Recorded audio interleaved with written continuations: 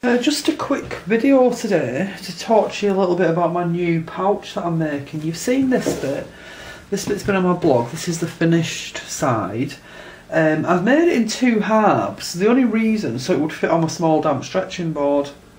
I have a huge damp stretching board that I can put on the table or on the floor, but sometimes late at night I can't be bothered getting that out, so to fit on my small damp stretching board, this is about as big as it can be really.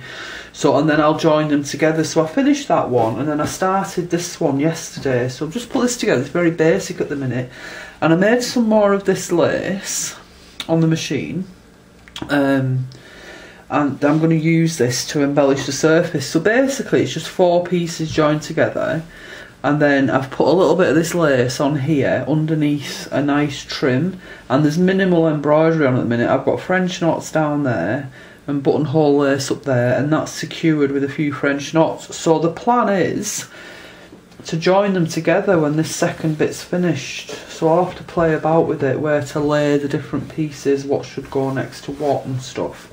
And then I'll join them together and it will eventually become another pouch.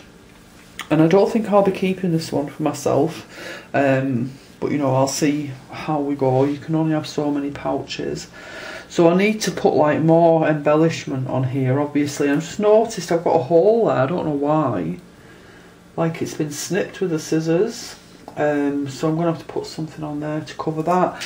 So the rest of the day, or more probably the evening actually, is going to be adding other bits to this section.